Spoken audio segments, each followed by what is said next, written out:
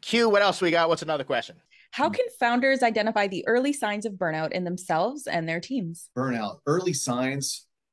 Sometimes burnout creeps up on you. Typically, you don't recognize that you're burning out until you're literally at burnout. So an early sign would be that you're not getting rest. I think that's step one, that you're not sleeping. And I think step two is that other people are asking you if you're okay. If you have people that are asking you if you're okay, it might be time to check in and see if you actually are okay. Wow, that's actually a good one. It makes sense because, you may have a lull in performance, but that just might be a factor of other things. But if you're not taking care of yourself, but at the same time, Jake, I'm sure you heard this, and this is the thought that goes through my mind. It's the same thing. I'm dealing with high blood pressure right now. And my doctor says to me, by the time you feel the effects of high blood pressure, it's too late, right? So I'm going to correlate that, compare that to what you just said. But isn't it okay to pull overnighters, like these long days? Isn't it like part of hustle culture where we are saying, you know what, it's a badge of honor that we're not sleeping. It's a badge of honor that we are burning the candles on both ends and the middle. What would you say to that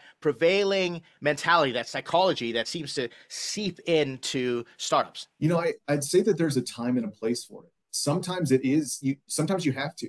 Sometimes there is a sprint, a short period of time where you are going to stay up late or you are going to work really hard, but then you have to take the time to actually take care of yourself and recover from that. Because if you do it for too long, you're not going to be able to function, and all that work that you put in isn't going to matter. So I would say that while it's a part of the culture, you just got to be careful. I think that there's ways that you can do it, be extremely productive without losing yourself in the process. How do you do that? Let's give some examples. Let's say we've detected burnout. People are asking us, and you think to yourself, you know what? I think I'm burnt out. What would you do? Step one is identify areas that I can cut to give me a break.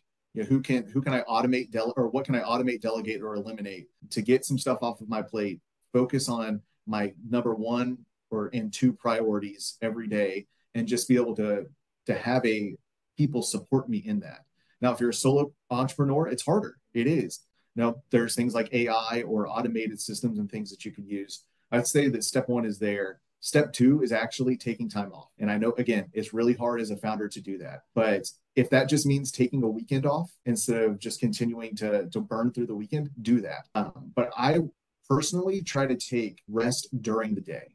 It doesn't mean that I'm necessarily taking a full day off of rest, but just incorporating it into moments of my day, making it a lifestyle instead of a thing that it's like, oh, I have to wait until I get to a vacation or a weekend to rest. So go on walks. We're talking 15, 30 minutes. You're going to be more productive after the walk anyway.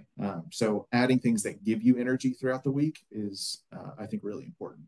You can also disrupt your patterns. Like one of the ways that I've been dealing with it lately is right now, like this set right here, my bedroom is right there. Like I'm totally spilling the tea on this. My bedroom's behind me, and it's because I've got kids that are still at home and they're the teens, and my wife uses a whole bonus room under herself.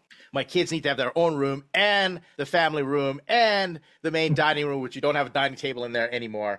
And so I've just chosen to say, let them use all that space. But if I get up and I roll out of bed and I just go right at my desk, then I face potential consequences of just running out, like the gas runs out of the tank. So what I've been doing is I've been saying, I'm going to start my morning by going downstairs, taking my vitamins, hanging out at the kitchen table, and I just disrupt my patterns just a little bit. And that's something that you can do, not just incorporate rest, but then also disrupt some of the normal things that you're doing. Yeah. The other thing I wanted to bring up was, it's a great concept. Jacob, I want you to comment on this. The ability to say no is so important. To know, K-N-O-W, what your no's are, N-O's, you must, or to know what your yeses are, you must know what your no's are, right? Mm-hmm. But here's the thing. Once you start, and I hope people listen to this, and I'm on the back nine, everyone, so I've experienced multiple times of burnout and these cycles, but once you say no, the number of your no's, as they increase, the quality of your yeses will also increase, right? Yeah.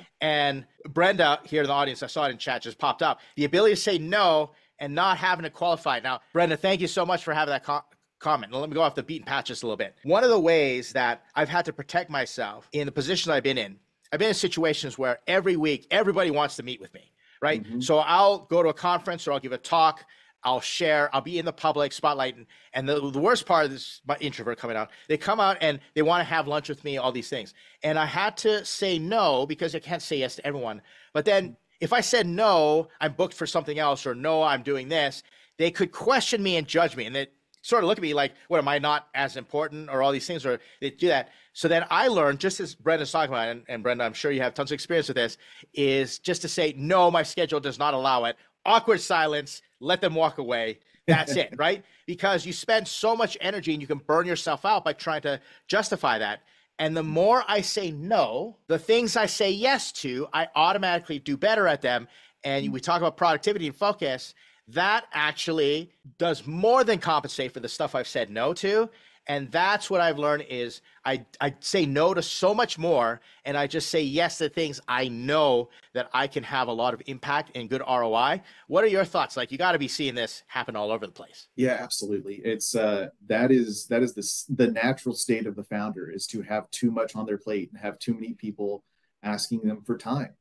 So how do you do that? You have to prioritize. You have to, and sometimes it has to be as direct as creating rules for yourself of, I will say no to everything except for this, and this. And sometimes you have to go through periods of that. It doesn't mean that you have to do it all the time, but at least for stretches of time when you're really busy, then yes, it is important to protect your time, because going back to your vision, how are you going to achieve your vision? You actually have to have the time to focus and work on your highest leverage activities. Let's make this super real for you founders out there who are raising money or are building a startup. You should be saying no to everything except two things: building your product, talking to your users. The thing that burns founders out right from the beginning, because it keeps stacking up, is saying yes to go on podcasts.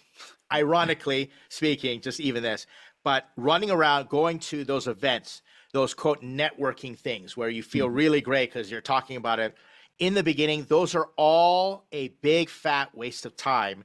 And just like Jacob said, the quality, like you're not going to be able to execute against that vision if you're saying yes, and you can get distracted so often. So your no's have to be super clear, which is pretty much everything else except build your product, talk to users, and then you add in one more yes, tell investors about it and how you're doing the first two if you're going to be raising capital. So that's the way. We're just going to make this very applicable for those of you who are raising funds, as we do here at Startups.com. We want to help out.